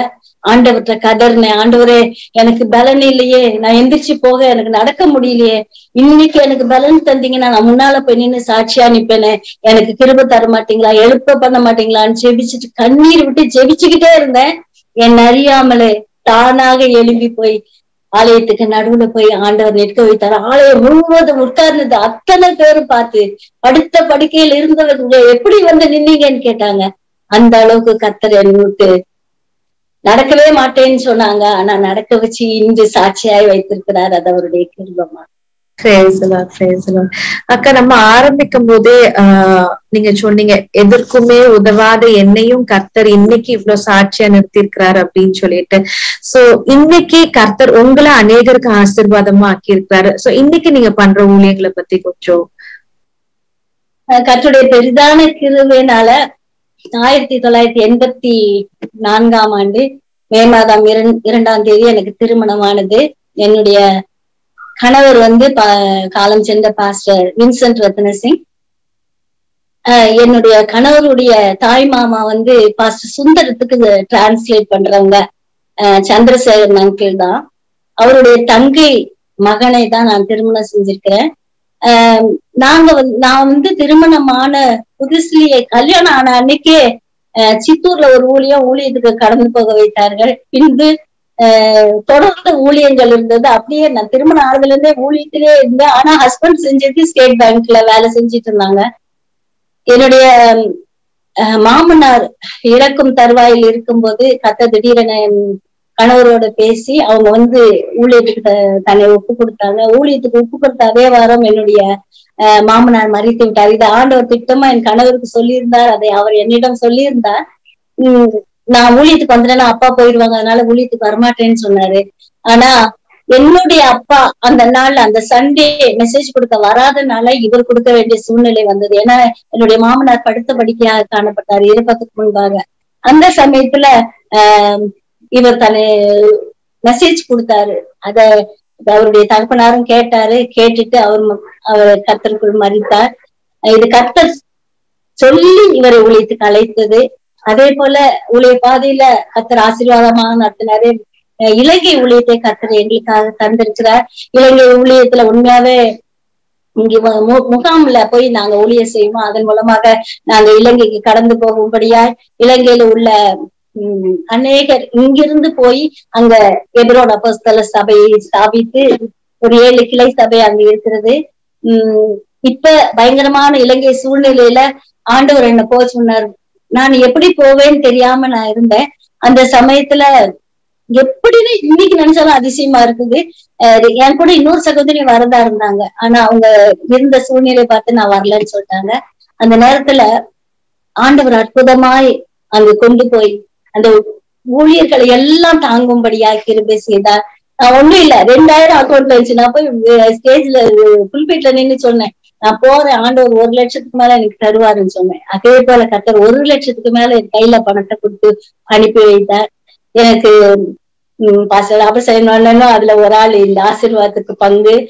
இப்படியாக இந்த ஊழியத்தை இன்று வரை செய்யும்படியாக கர்த்தர் கிருபை செய்தார். இலங்கை ஊழியத்துக்காக விசேஷமா ஜெபம் பண்ணிக்கங்க. ரொம்ப அவங்க கஷ்டப்படுறாங்க. சீக்கிரத்திற்கு கர்த்தர் விடுதலையை தர வேண்டும். என்னுடைய வாழ்க்கையிலும் இந்த ஊழியத்தின் பாதையில கர்த்தர் அநேக இடங்களுக்கு கர்த்தர் கொண்டு போய் கர்த்தருடைய நாமத்தை மகிமைப்படுத்தி வருகிறபடியால் கர்த்தரை நன்றியோடு ஸ்தோத்திரிக்கிற. அநேக இடங்கள்ல வாலிபர்கள் மத்தியில பேச உண்மையாவே நான் தகுதி இல்லை, அதை நான் முதல்ல சொல்லியிருந்தேன். ஆனா தகுதியற்ற என்னை தகுதியாக்கி இந்த நாட்கள்ல இயேசுவுக்காக நான் இப்ப பேசுறேன்னா சுயமா பேசுறதுக்கு ஒண்ணுமே தெரியாது. பிள்ளைங்க சொல்லுவாங்க, மம்மி முதல்ல பேச கத்துக்கணுமேனா மம்மி இப்படி அப்படின்னு சொல்லுவாங்க. ஆனா இன்று கர்த்தருடைய வார்த்தைகளை பேசும்போது கர்த்தர் ஞானத்தை தருகிறார், அவருடைய கிருபையை தருகிறார். தேவ மகத்துவங்களையும் மகிமையும் காணும்படியாய் தரிசனங்கள் மூலமாய் சொப்பனங்களின் மூலமாய் அதிசயங்களை செய்கிற ஆவியானவர் என் வாழ்க்கையில கூடியே இருந்து நடத்துறார். கடந்த வருடம் ஏப்ரல் மாதம் 27ஆம் தேதி என்னுடைய கணவரும் பாஸ்டருமான வின்சென்ட் ரத்னசிங் அவர்கள் கர்த்தருக்குள் நித்திரை அடைந்தார்கள். இறப்பதற்கு 1 வாரம் ஆக்சிடென்ட் ஒண்ணு ஆனது. அதுல 1 வாரம் கிட்ட சிக்கா இருந்தாங்க. அப்ப கடைசி நாள் இருக்கிற அன்னைக்கு காலையில என்ன கரத்தை பிடிச்சிருந்தாங்க. அப்ப பிடிச்சிட்டு என்னுடைய வர்ஷிப் லீடரை அழைத்து அவருடைய கரத்தையும் அவர் கூப்பிட்டாங்க. பக்கத்திலே இருந்தாரு. பக்கத்துல வந்து கையை பிடிச்சோங்க, தலையை அசைச்சாங்க. கூப்பிட்டு பார்த்தா ஒன்றுமே இல்லை. இப்ப சிஎம்சி கொண்டு போகும்போது பிராட் டெட்னாங்க. நான் ஆண்டவரே எனக்கு ஒண்ணுமே தெரியாது, எவரை எடுத்துக்கிட்டீங்களே, நான் என்ன பண்ணுவேன்னு சொல்லி ஆண்டவருடைய சமூகத்துல அழுதேன். அந்த நேரத்துல ஆண்டவர் என்னை அழகா தேற்றினார், அற்புதமா நடத்தினார். அவர் என்னுடைய கணவருடைய பெட்டி பக்கத்துல போய் நின்று கண்ணீர் விட்டு அழுத போது ஆண்டவருடைய வசனம் தங்க இடத்துல வந்தது. நான் உனக்கு போதித்து நீ நடக்க வேண்டிய வழியை உனக்கு காட்டுவேன், உண்மையில என் கண்ணை வைத்து உனக்கு ஆலோசனை சொல்லுவேன் என்ற வார்த்தை தங்க இடத்துல வந்துச்சு. இன்னைக்கு வரைக்கும் ஆண்டவர் என் மேல் கண்ணை வைத்து எனக்கு ஆலோசனை சொல்லி ரொம்ப அழகா நடத்துறாருமா. அது நடத்துற அற்புதமான செயல்களை நடக்கும் போது தகுதியே இல்லைன்னா ஆண்டவர் செய்கிற அற்புதங்கள் ஏராளம். சிஎம் ஸ்ரீலங்கா ஊழியத்துக்கும் நான் போகவும் அந்த ஊழியத்தை இன்னும் விடாம அந்த ஊழியத்தை செய்யறதுக்கும் ஆண்டவர் எனக்கு கிருபை செஞ்சிருக்கிறாரு. நிறைய காரியங்கள் ஆண்டவர் செய்த அற்புதங்கள் ஏராளம். எனக்கு இப்ப நிறைய பாதைகளை திறந்து கொண்டு இன்னைக்கு நான் உங்ககிட்ட இருக்கிறதே ஒரு அற்புதம் தான். இது நான் நினைச்சு கூட பார்க்கல, நான் யோசித்து பார்க்காத ஒரு காரியம். இது ஆண்டவர் குறித்த காரியமா இருக்கிறது. அதற்காக கர்த்தருக்கு நன்றி செலுத்துகிறேன். நிறைய காரியங்கள்ல இப்போ உள்ள நாட்கள்ல ஆண்டவர் அவருக்காக நிறைய காரியங்களை செய்ய, நிறைய இடங்களுக்கு போக என்ன தைரியப்படுத்துறாரு. நான் நிறைய இடத்துக்கு இப்ப போறேன். ஆண்டவருடைய சத்தியத்தை சொல்றேன்.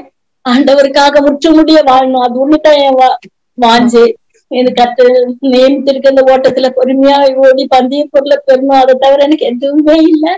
ஆண்டவருக்காக நான் வாழணும். அதுதான். அதுவே இந்த ஊழிய பாதையில ஆண்டவர் செய்கிற அற்புதங்கள் ஏராளம் ஏராளம் ஏராளம். சோ ஒரு இழப்பின் மத்தியிலும் கர்த்தர் உங்களை எவ்வளவு அதிகமா கர்த்தருக்குள்ள பலப்படுத்திருக்காரு. ஏன்னா இந்த பலன் கர்த்தருக்குள்ள இல்ல அப்படின்னா நமக்கு உண்மையிலே இவ்வளவு தூரம் நமக்கு செயல்பட இந்த பலன் இருக்காது. சோ கர்த்தர் உங்களை எவ்வளவு தூரம் பலப்படுத்தி இருக்கிறாரு அப்படின்றது எங்களுக்கு ஒரு சவாலா இருக்கு. அது மாத்திரமல்ல, எந்த அளவுக்கு ஆண்டு உங்களுக்கு ஊழியத்தின் வாசல்களை திறந்து கொடுத்து உங்களை அதற்கு பலப்படுத்துறாரு அப்படின்னு பார்க்கும்போது ரொம்ப சந்தோஷமா இருக்கு. இப்ப நம்ம விசுவாசத்துல வளர்றத குறிச்சு ரோஷனுக்கு ஒரு குவெஸ்டின் இருக்கு. ரோஷன், ஆண்டி நீங்க சொன்னீங்க விசுவாச வாழ்க்கையில நீங்க இருந்தீங்கன்னு சொல்லிட்டு, இப்போ இங்க ஒரு சுச்சுவேஷன் வரும்ல ஆண்டி, விசுவாசிக்கவே முடியாது அப்படின்னு சொல்லி, அந்த சுச்சுவேஷன் எப்படி ஆண்டி நீங்க விசுவாசத்தை வளர்த்தீங்க? விசுவாசத்தை குறிச்சு சொல்லணும்னு சொன்னா என் வாழ்க்கையில என் கணவர் மூலமா தான் முதல்ல எனக்கு விசுவாசத்தை இன்னும் அதிகப்படுத்தினாருன்னு சொல்றேன். ஒரு நாள் என் கணவர் ஊழியத்துக்கு போகும்போது என்ன சொன்னாரு, போஸ்ட்மேன் வருவாரு, 2000 ரூபாய் கொடுத்துட்டு போவாரு, அத வாங்கி வைன்னு சொல்லிட்டு போனாரு. அப்ப நானு போஸ்ட்மேன் வந்தாரு, 1 பைசா கூட கொடுக்கல, அவர் பாட்டுக்கு போயிட்டாரு. அப்ப நானே மனசுக்குள்ள சிரிச்சுக்கிட்டேன். போஸ்ட்மேன் வருவாரு, 2000 கொடுப்பாரு, அத வாங்கி வைனாரு. போஸ்ட்மேன் வந்துட்டு போயிட்டாரு. போன போஸ்ட்மேன் மறந்துட்டு, அம்மா மறந்துட்டேன் நான் இதை கொடுக்கன்னு சொல்லி ஒரு கவரை கொடுத்துட்டு போனாரு. அதை திறந்து பார்க்கும்போது 2000 ரூபாய் செக் இருந்தது. அது கர்த்தர் செய்த பெரிய அற்புதம். அந்த நேரத்துல விசுவாசத்தை கொஞ்சம் தட்டி எழுப்பும்படியாக கர்த்தர் கிருபை செய்தார். அதே போல என்னுடைய பிள்ளைங்க சின்ன பிள்ளையா இருந்துச்சு. நாங்க ஊழியத்துக்கு வந்தப்ப பிள்ளைங்க ரொம்ப குட்டி குட்டி. அந்த சமயத்துல என் மகன் எனக்கு மீன் வேணும்னு கேட்டான், பொரிச்ச மீன், அது கூட பொரிச்ச மீன் கேட்டான். அரிசியே வீட்டுல இல்ல சாப்பிடுறதுக்கு. அப்ப ஆண்டவருடைய கருத்துல என்ன பூர்ணமா ஒப்பு கொடுத்து நானும் இவரும் கருத்தை பிடிச்சி ஜெபம் பண்ண, ஆண்டவரே புள்ள எப்படி கேக்குது, என்ன பண்ணன்னு தெரியலையேன்ட்டு ஜெபிச்சுட்டு விட்டுட்டு சரி இருக்கிறத கொடுத்தோம். அவன் சாப்பிட்டுட்டான், ஒண்ணும் இல்ல. அதுக்கப்புறம் திடீரென்று ஒரு போன் வந்துச்சு. அப்ப எடுத்தப்ப என்னங்கக்கா சொல்றீங்க அப்படின்னு சொல்லி பேசிட்டு இருக்கும்போது அவங்க சொன்னாங்கம்மா, தயவு செய்து நீயும் பாஸ்டர் வீட்டுக்கு கொஞ்சம் வந்துட்டு போறீங்களான்னு கேட்டாங்க. அப்ப நான் சொன்னேன், சரி நான் இவர்கிட்ட சொல்றேன்ட்டு 2 பேரும் அவங்க வீட்டுக்கு போனோம். அவங்க வஞ்சிர மீன், சாதா மீன் இல்ல, வஞ்சிர மீன், பெரிய வஞ்சிர மீன் பொரிக்கிறதுக்கு மசாலா போட்டு, அது அரிசி, தேங்காய், எங்களுக்கு வீட்டுக்கு என்னன்னா தேவையோ எல்லாத்தையும் வச்சு ஒரு பெரிய பேக் ஃபுல்லா கொடுத்தாங்க. அது என் விசுவாசத்தை இன்னும் தட்டி எழுப்புச்சு. அதனால கர்த்தரை நம்புற பிள்ளைகளை ஆண்டவர் ஒரு நாளும் கைவிட மாட்டார். நம்முடைய விசுவாசத்தை வளர செய்கிற ஆண்டவர் ஒவ்வொரு நாளும் அவர் அற்புதமாய் வழி நடத்துவார். அவருடைய அதிசயமான செயல்களை நம்ம நினைச்சு அவருக்கு என்னைக்குமே நன்றி சொல்ல கடமைப்பட்டிருக்கோம். அபிஷேக் உங்க கொஸ்டின் கடந்து போலாம். அண்ட் இப்ப இருக்கிற காலகட்டத்துல நிறைய ஊழியங்கள் நடைபெறுது. இந்த வாலிப பிள்ளைங்களும் இந்த ஊழியம் எது கரெக்ட், யாரு ஆண்டவருக்கு பிரியமா ஊழியம் செய்யற, இந்த வழி நம்மள ஆண்டவருக்கு நேரம் கொண்டு போகுமான்னு தெரியாம அவங்களுக்கு எது பிடிச்சிருக்கோ அதையே ஃபாலோ பண்ண ஆரம்பிச்சுறாங்க. ஆனா அவங்க போறது பாதை கரெக்டா தப்பா அவங்க தெரிஞ்சுக்கிறதுக்கு நீங்க ஏதாவது கொஞ்சம் அட்வைஸ் கொடுத்தீங்கன்னா நல்லா இருக்கும் ஆண்டி. ஆமாமா, வாலிப பிள்ளைங்க இந்த நாட்கள்ல நிறைய வாலிப பிள்ளைங்க ஊழியத்துக்கு வர ஆரம்பிச்சிட்டாங்க. அவங்களுக்கு போய் வேலை தேடுறாங்க, கிடைக்கலன்னு ஊழியத்துக்கு வர்றது ஒரு கும்பல் இருக்கிறாங்க. அதுக்கப்புறம் உடம்பு நல்லா வேலை செய்யற அளவுக்கு சரீரத்துல குறைபாடு இருந்துச்சுன்னா பெற்றோரே அவங்கள ஊழியத்துக்கு ஒப்பு கொடுத்துடுறாங்க. இப்படி பல சூழ்நிலைகள்ல வாலிப பிள்ளை வராங்க. அதை விட வாலிப பிள்ளைங்க என்ன பண்றாங்க, இப்ப உள்ள நூதன உபதேசத்தை பற்றிக்கிட்டு அவங்க எப்படினாலும் நீ வாழலாம், எப்படின்னா வாழ்ந்தாலும் உனக்கு பரலோகன்ற மாதிரியெல்லாம் பேசும் காலத்துல நம்ம இருக்கிறோம். எனக்கு மிகவும் வருத்தமான ஒரு காரியம் என்னன்னு சொன்னா, நான் இலங்கைக்கு ஊழியத்துக்கு போன சமயத்துல அங்க ஒரு ஊழியரை குறித்து பேசினாங்க. அது என்ன ரொம்ப பாதித்தது. இந்த இலங்கை பக்கமே வரக்கூடாதுன்னு சொல்லிட்டோன்னு, ஏன்னா உபதேசம் சரியில்லைன்றத சொன்னாங்க. ஆனா ஆதியில என்ன அழகா உபதேசத்துல நிலைச்சிருந்து கனி கொடுத்தவங்க எல்லாம் இப்ப தடுமாறும் கடைசி காலத்துல இருக்கிறோம். எனவே நாம் சத்தியத்தை சரியா அறிந்து கொள்ள வேண்டும். சரியான ஊழியர் யார் என்பதை நாம் பகுத்தறிய ஆண்டவரிடத்துல கிருபை பெற வேண்டும். நம்ம முதல்ல சாட்சியா வாழ ஆண்டவர்கிட்ட கிருபைகள். ஆண்டவரே நான் சாட்சியா வாழணும். இப்ப நம்ம ஒரு ஊழியத்துல போய் சேர்றோம்னு சொன்னா அந்த ஊழியக்காரர் நம்மை பரிசுத்தத்துல அந்த வாலிபர் நடத்த வேண்டும். அந்த வாலிப பிள்ளைகளே ஊழியம் செய்யறோம்னு கூட்டம் கூடி கொண்டு அவங்க அதுவும் பாய்ஸ் கேர்ள்ஸ் எல்லாம் சேர்ந்து இஷ்டத்துக்கு ஊழியம் போய் கொண்டு இருக்கிறது. அது ஆண்டவர் ரொம்ப வேதனைப்படுறாரு. நான் எந்த ஊழியக்காரரையும் தவறா கூறவில்லை. ஏன்னா ஊழியக்காரர்களை நியாயம் தீர்ப்பது கர்த்தர் தான். அவர்களை கர்த்தர் மாற்றி இந்த நாட்கள்ல வாலிப சமுதாயம் சத்தியத்துக்கு சாட்சியா இருக்கணும், சத்தியத்தை சத்தியமா எடுத்து கூற வேண்டும் என்று சொல்லி நான் உங்களுக்காக ஜெபம் பண்றேன். உண்மையாவே ஜெபம் பண்றேன். நம்ம எல்லாரும் ஜெபம் பண்றோம், சபையா ஜெபம் பண்றோம். ஏன்னா இந்த வாலிப பிள்ளைங்கள் ஊழியத்தின் பாதையில போறேன்னு சொல்லி விசுவாசத்தை விட்டு நிறைய பேர் இடறி விழுகிறாங்க. விசுவாசமானது நம்பப்படுகிற உறுதியும் காணப்படாத நிச்சயமா இருக்குதுன்னு வசனம் சொல்றது. நிச்சயமா இருக்குது. அந்த நிச்சயத்தை பெற்றுக்கிட்டாங்கன்னாவே விசுவாசத்துல வளருவாங்க. அந்த விசுவாசம் அவங்களுக்கு வேணும்னா நம்முடைய ரோல் மாடல் யாரு? ஆண்டவராகிய இயேசு கிறிஸ்து. அவரை மட்டும் நோக்கி பார்த்தோம்னா நம்ம விசுவாசத்துல ஒரு நாளும் கீழே விட மாட்டோம், தடுமாற மாட்டோம், நம்ம ஆண்டவருக்குள்ள வளருவோம். எனவே நம்மை படைத்த ஒன்றான மெய்தேவனாகிய ஆண்டவரை நோக்கி பார்ப்போம். அவரை மட்டும் நம்மளுடைய மாதிரியா எடுத்துக்கொள்வோம். ஆண்டவரே நான் உங்களை மட்டும் பின்பற்ற விரும்புகிறேன், உம்முடைய சாயலினால் திருப்தியாக விரும்புகிறேன், உம்மை போல மாற விரும்புகிறேன். ஆண்டவரே எனக்கு கிருபை தாங்க. ஆண்டவர் நம்ம இந்த நாட்கள் அதிகமாக கேட்க வேண்டியதா இருக்குது, மற்றவர்களுக்காக ஜெபிக்க வேண்டியதா இருக்கிறது.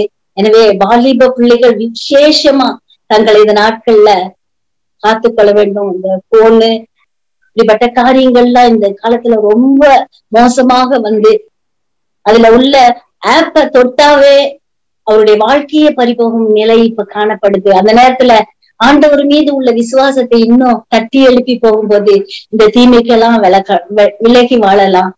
ஏன்னா என்கிட்ட ஜெப குறிப்பு வரும்போது ஆப்ப தொட்டேன், 3000 ரூபாய் கொடுக்குறேன்னு சொன்னாங்க. நான் அதை வாங்கினனால இன்னைக்கு ரொம்ப பயங்கரமான ஒரு என்னையே அசிங்கமா சித்தரிச்சு வெளியே காட்டுறாங்க, எனக்காக செபிங்கன்றாங்க.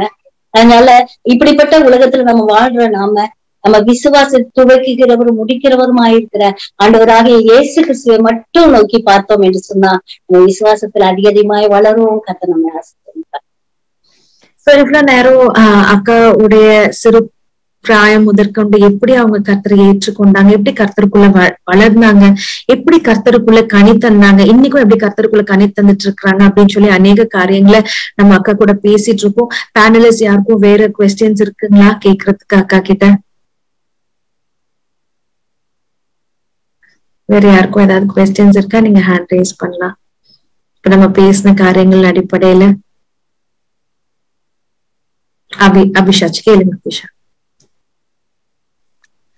இப்ப சிறு வயதுல நிறைய பிள்ளைங்க அபிஷேகம் பெற்றுறாங்க, பெற்றுட்டு அதோட அபிஷேகம் என்னன்னு தெரியாம பெற்றுட்டு அதுக்கப்புறம் அதுல நிலைச்சிருக்காம பின்வாங்கி போயிடுறாங்க. இப்போ பேரண்ட்ஸா, சண்டே கிளாஸ் டீச்சர்ஸா நம்ம அந்த மாதிரிப்பட்ட பிள்ளைங்களை எப்படி சிறு வயதுல அபிஷேகம் பெற்றவங்களை ஆண்டவருக்கு நேரம் எப்படி நம்ம நடத்த முடியும் ஆண்டி? இதுக்கு முக்கிய காரணம் பெற்றோரும் சண்டே ஸ்கூல் டீச்சர்ஸும் தான் சொல்லுவேன்.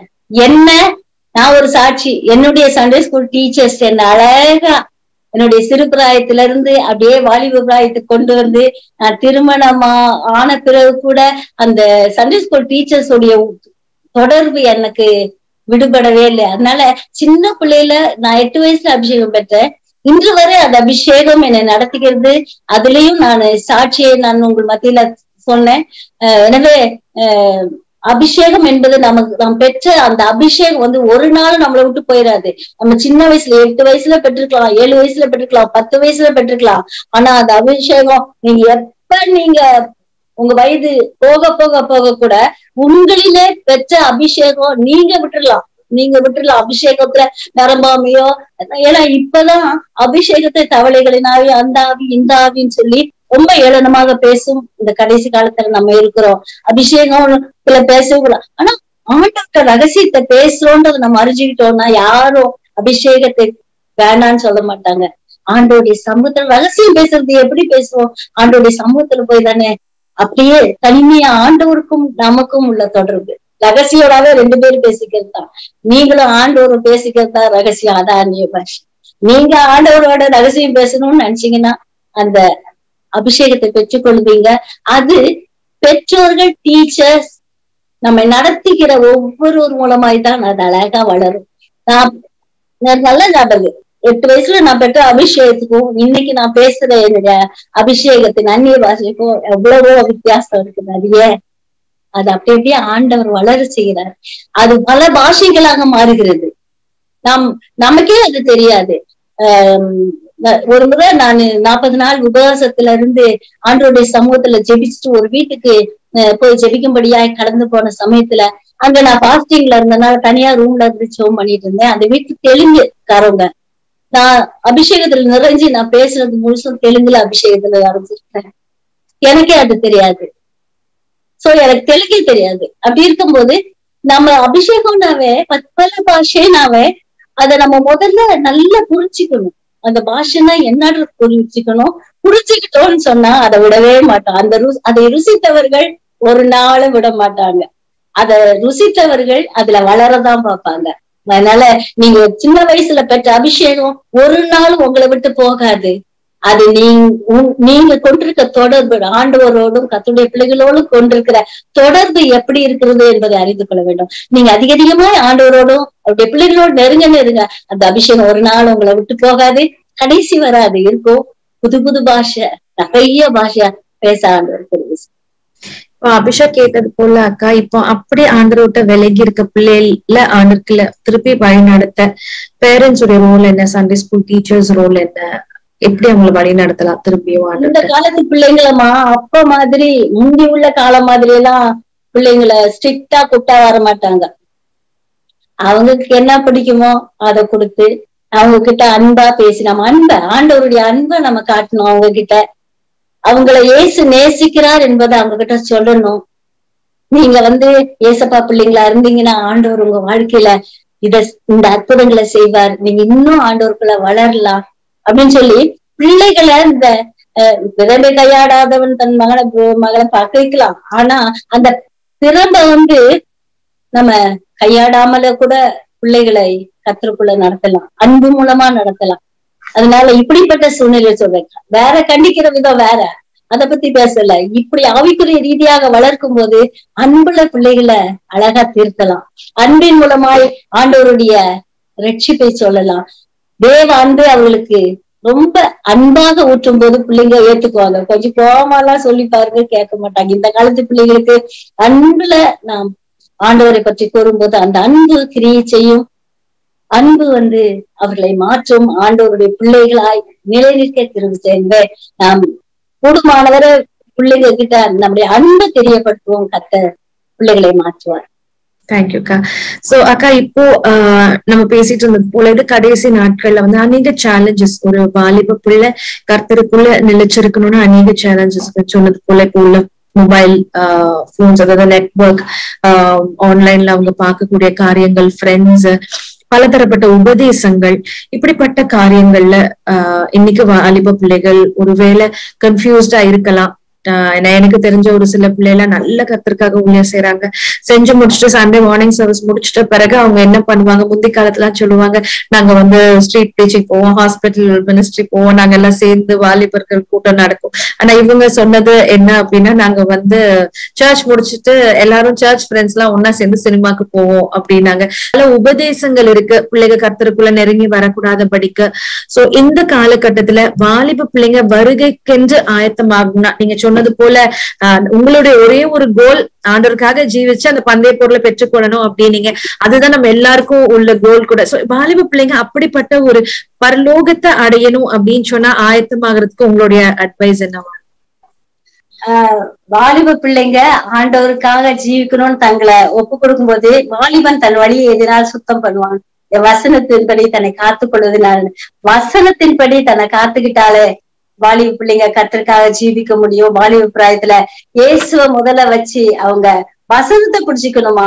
இதுதான் நமக்கு வழிகாட்டிய வேதம் தான் நமக்கு வழிகாட்டி. இந்த வழிகாட்டியாகிய வேதத்தை இருபுறமும் கருக்குள்ள பட்டயமாக்கிய வேதத்தை பிள்ளைகள் அவர்கள் பற்றி கொண்டார்கள் என்று சொன்னா அவங்க பரிசுத்தத்துல வளருவாங்க, ஆண்டவருக்காக ஜீவிப்பாங்க. எனவே வேதத்தை தவிர வேற பிரமாணம் ஒண்ணுமே இல்லம்மா. வசனத்தை வாசிக்கணும், ஜெபிக்கணும், தன்னுடைய சுவாபத்துல மாற்றத்தை உண்டு பண்ணி கொள்ள வேண்டும். தன்னுடைய சுவாபம் ஆண்டவர் பிரியப்படுகிற வகையில இருக்குதான்னு சொல்லி பார்த்து கர்த்தரை பிரியப்படுத்துகிற வகையில தன்னுடைய குணங்களை சுவாபத்தை மாற்றிக்கொண்டார்கள் என்று சொன்னா அவங்க நிச்சயமாக ஆசீர்வதிக்கப்படுவாங்க. எனவே வசனத்தை பிடிச்சுக்க சொல்லுங்க, இயேசுவை பிடித்துக் கொள்வோம், அவருடைய அடிச்சுவடுகளை பின்பற்றுவோம். அவருக்காக நானும் வாழ்ந்துடுவேனே இயேசுவை போல் இயேசுவை போல் என்று எப்பொழுதும் சொல்லுவோம். இயேசுக்காக வாழ்வோம், இயேசுவை போல வாழ்வோம். சுந்தரம் அடிக்கடி சொல்லுவாரு. அது போல இயேசுவை போல நாம் இயேசுக்காகவே நாம் வாழும் போது நம்முடைய காரியங்களை எல்லாம் கர்த்தர் பார்த்துக் கொள்வார். வாலிபம் இயேசுக்கே என்பதை அறிக்கை செய்ய வேண்டும். எந்த நேரமா ஆண்டவரே இந்த வயது இந்த வாலிபம் உமக்கு தான் ஆண்டவரே, இதை உமக்கு ஒப்பு கொடுக்கிறேன், எந்த வகையிலும் பிசாசு தொடக்கூடாது ஆண்டவரே, மனுஷீகம் வரக்கூடாது ஆண்டவரே, தேவ சித்தத்துக்கு என்ன ஒப்பு கொடுக்கிறேன் அப்பான்னு சொல்லி ஒப்பு கொடுக்கணும். ஈசாக்க நம்ம பாக்குறோம், தாவீதை பாக்குறோம், கோலியாத்தை கூட மேற்கொள்ளக்கூடிய பலம் எப்படி கிடைச்சது? தேவனுடைய மீது வைத்த விசுவாசம்தான். அதே போல ஈசாக்கு தன்னுடைய காரியங்களை எல்லாம் நம்ம பார்க்கும்போது அவர் தியானிச்சான்னு இருக்குது, தியானம் செய்யறோம், தன்னுடைய வாழ்க்கைக்காக தியானம் செஞ்சு பொறுமையா காத்திருந்தாரு. அது போல நான் பொறுமையா இருந்தா நம்முடைய வாழ்க்கை ஜெயமாக முடியும். எதையும் அவசரப்பட்டு வாலிப பிள்ளைங்க முடிவு எடுக்காதீங்க.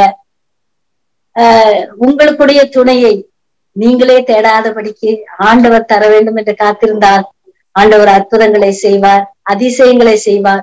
ஈசாக்கை ஆசீர்வதித்த தேவன் ஆபிரகாம் ஈசாக்கை யாக்கோபோடு இருந்த கர்த்தர் நம்மோடு கூட இருந்து வழி நடத்துவார். ஆமென் ஆமென். ரொம்ப அழகா சொன்னீங்க. வாலிபம் இயேசுவுக்காக அப்படின்னு நம்ம வாழணும்.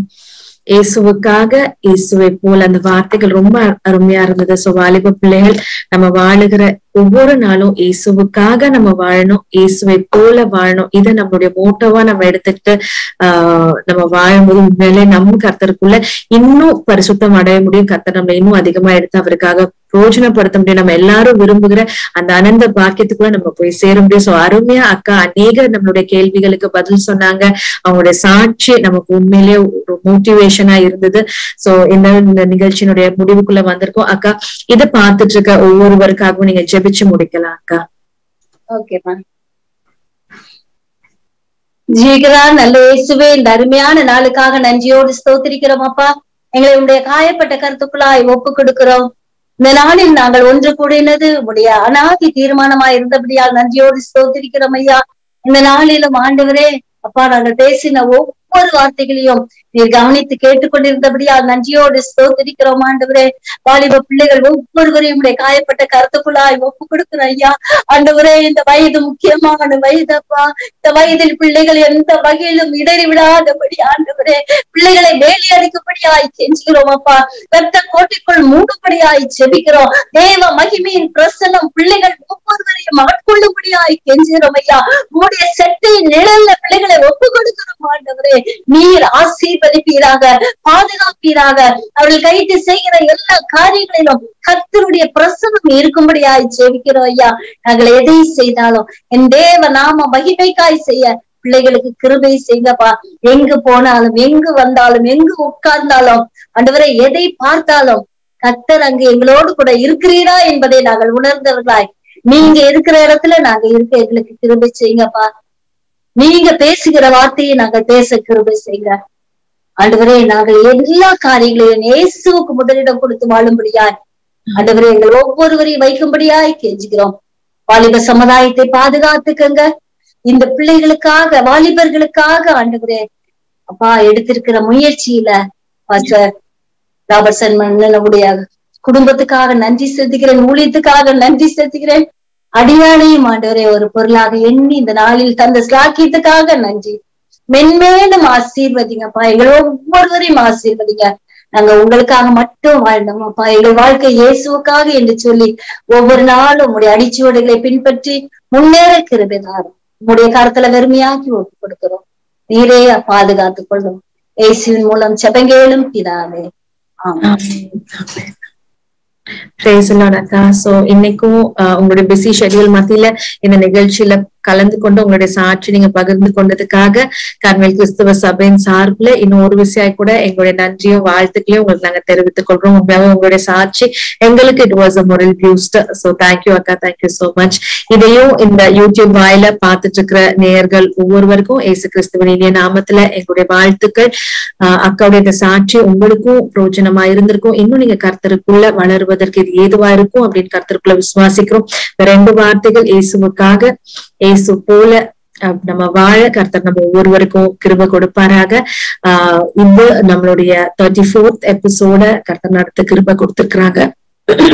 இதற்கு முந்தைய எபிசோட்ஸ், 33 எபிசோட்ஸ் அநேக தேவ ஊழியர்களுடைய சாட்சிகள் அதுல இருக்கு. சோ அதை நீங்க பார்க்கணும், மிஸ் பண்ணிருப்பீங்க அப்படின்னு ஃபீல் பண்ணா நம்மளுடைய யூடியூப் டிஸ்கிரிப்ஷன் பாக்ஸ்ல அந்த எல்லா எபிசோட்ஸ்க்கான லிங்க்கும் கொடுக்கப்பட்டிருக்கு. நீங்க அதை பார்த்து நீங்க பயன்படும்படியாக நாங்க கேட்டுக்கொள்கிறோம். சோ கர்த்தருக்கு சித்தமா இருந்தா இன்னும் ஒரு எபிசோட்ல இன்னொரு தேவ ஊழியருடைய சாட்சியோடு கூட மீண்டும் அடுத்த வாரம் வெள்ளிக்கிழமை உங்களை நாங்க சந்திக்கிறோம். அது வரைக்கும் உங்களிடமிருந்து நாங்க விடைபெறுகிறோம். தேங்க்யூ. God bless you.